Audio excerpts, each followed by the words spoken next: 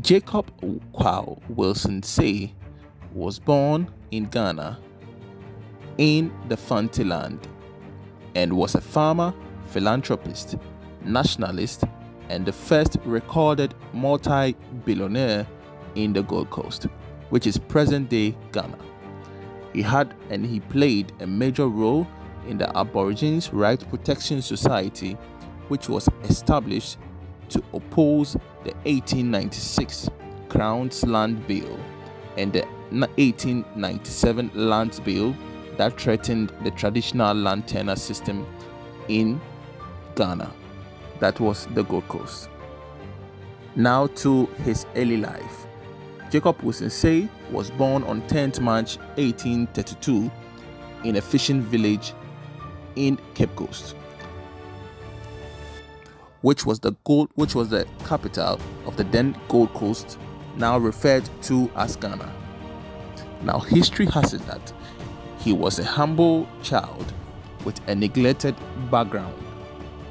From many rectifiable sources, Jacob started as a farmer with a capital that was given to him by his mother of about £7, which he bought a piece of land and started his farming occupation in Birawa.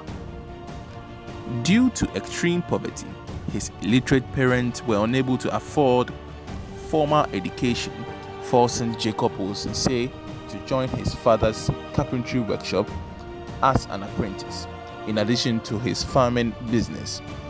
To supplement his income, Jacob went into palm wine tapping and oil palm manufacturing trade. Later in his life, Jacob mastered the art of making coffin and was a well-known coffin vendor. His business flourished and it became a well-known center for making coffins which suited customer preferences. His acquisition of wealth. Jacob's acquisition of wealth is, however, a mysterious one, and according to historical narratives, Sey acquired his wealth in a manner that looked like a fairy tale in an African fairy tale story. According to Jacob Wilson Sey, it was one day in search of high quality palm nut fruit. Sey went to his farm between Esefua and Ejirfa one moon night at 1:45 in the morning when the entire village was asleep. Being a staunch Methodist, he usually sang hymns on his way to the farm, but he only murmured a short prayer when he was moving to the farm on that day. Immediately he got to the farm, he started climbing one of the palm trees when he saw a snake that was coiled around the tree. In an attempt to escape the snake, he started to run away and hit his leg to a stone, which made him fall unconscious. In that unconscious state, the voice of an apparition commanded him to wake up and go in peace, and therefore show love and kindness to the needy. When he woke up, he chanced on a shiny item in the dark, and he approached it apprehensively, only to discover that all of the items that were shining were gold nuggets. Nearby these gold nuggets were other pots of gold, which were close to these nuggets. He took this treasure that he had found and quickly went home before sunrise. Now it is estimated that the large quantity of gold is equivalent to about $200 billion today. His newfound wealth made Sey a celebrity overnight. His role in the rights protection of citizens' freedom through the Aborigines Rights Protection Society. Jacob Wilson Sey co-founded and then became the first president of the Aborigines Rights Protection Society, formed to campaign and voice out an opposition to the 1897 Lands Bill being considered by the British colonial government. Prominent members of this group were the upper class, Western educated, wealthy elite who were comfortable with the indigenous roots. This included J.W. de Graft Johnson, J.P. Brown, J.E. Cassie Hayford, and John Mensah Saba. On behalf of the people of the Gold Coast, Jacob led the delegation of the society to present a petition to Queen Victoria to abrogate the bill. Sey fully funded the entire cost of their trip to London, including hiring of a ship, which was known as the Alba. The team also returned with a gift of the Queen's bust that was later inaugurated at the Cape Coast Victoria Park by Princess Anne, a granddaughter of Queen Victoria, during an official visit in 1925.